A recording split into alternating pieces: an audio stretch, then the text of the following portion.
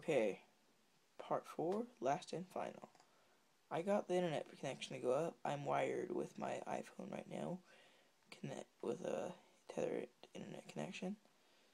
I also learned another thing. You go up in the corner, it should automatically just get you in there, but you are online now as soon as you're wired to something, because I don't think it very much appreciates anything else.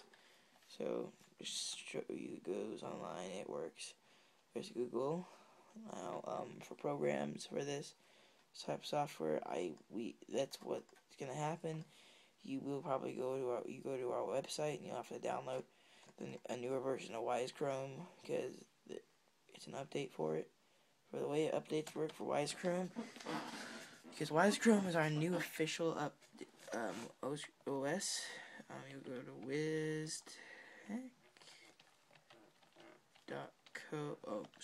Wizztechnologies.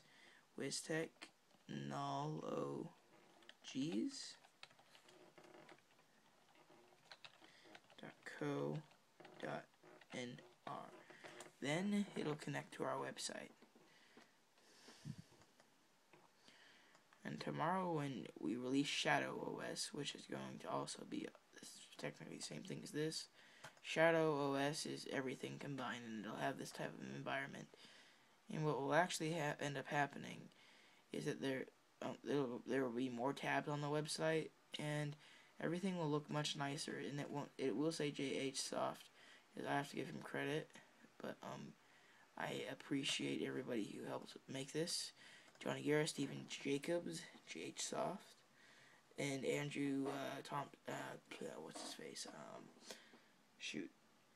Andrew Thomas helped us make this. I have to give him credit. He's our logo designs. That logo I just got offline. It's pretty sick for a logo, you know. Anyway, online, just to give you an example of gaming on it. It's more of a business computer searching type of thing. But if you wanted to give it a game, you could look up. Let's get us LibreOffice. LibreOffice is much nicer than Microsoft Word in my personal opinion. I have it on my Mac. I'll download LibreOffice. It'll do it in a couple minutes. It'll take probably 5 minutes on this because it's tethered, and tethered OSs are very, very slow, unfortunately. But well, it depends if you have 3G or 4G.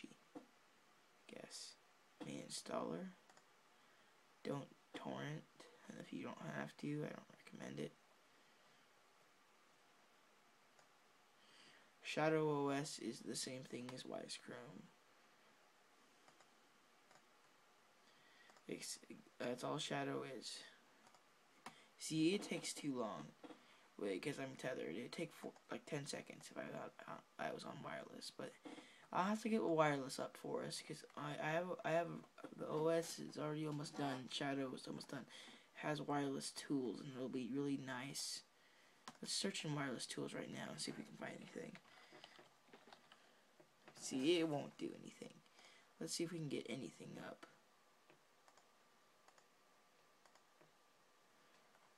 There's that. That comes kind of off of Mac, but you know, we don't have any wireless things on it. But turn it off. What you do is you go over it. That's from Windows 8 type of thing. You hit power off, and it'll power our OS down. And it will always say OpenSUSE when it boots up and goes down. So,